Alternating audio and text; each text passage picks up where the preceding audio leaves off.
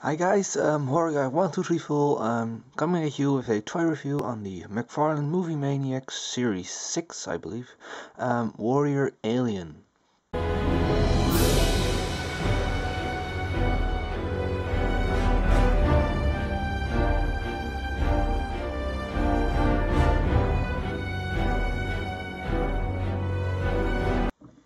Alright, so here's the Warrior Alien out of the box, which I unfortunately don't have, but anyways. The Warrior Alien does look good, I think. The nice brown texture and these like legs designs, I really like those. Um, if my voice sounds a bit, weird, that's because it's very cold here. Um, but let's go to the articulation. The legs have a pin and socket joint, so they can move in and out. However, my figure is really sucky because this one is really stiff with in and out, and this one's like very loose, so that sucks. And there's a swivel in the feet. There's a bend in the tail, although at the end it really is just a piece of rubber, and the tail rotates. Um, the mid-torso moves, and I think it's a ball joint. No, it's a pin and socket.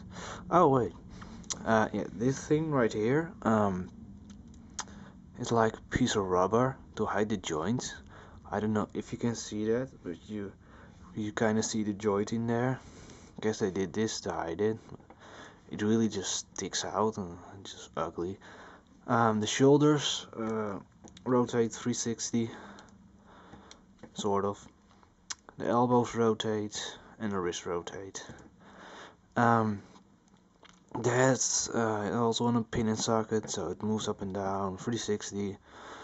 Well, it gets hindered, but so that's actually quite a decent amount of articulation for a Mcfarlane figure. One problem I have with this figure is this particular arm. Now, I don't know if you can see this, but this arm is like stretched out, and this one is like not. It really gets hindered right there with the hips, and I just can't pose it properly. But kind of an interesting fact here. This sculpt, they reused it for the Grid Alien, I believe. Yeah, the Grid Alien from Alien vs Predator Series 1. And the same kind of sculpt they use for the 12-inch figure, which I recently reviewed. Let's see what we have more. For the accessories, it came actually with that like Mcfarlane poster stands. It unfortunately didn't came with it because I got this with the another figure, which is the Predator the Hunter, also from the same series, and I will be reviewing that one soon, so stay tuned for that.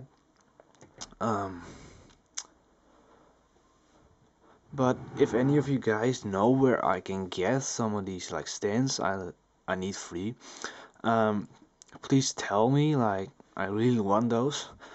I do have the posters, but not around. So is there anything more I need to say on this figure? Well, it's the only resurrection figure, alien resurrection figure, that actually looks good, you know. There was the Kenner version, which sucked ass, and there was the battle damage Kenner version, which also sucked ass. And then only we have is the Mcfarlane. One kind of disappointing thing, there's no like inner jaw thing right there. Just a closed mouth. You can't open it or anything. But the donut does look good. Yeah, this was kind of a short review because there's nothing much to say on this figure. Do I recommend it? Yes, I do. I pretty much want like the alien of each movie.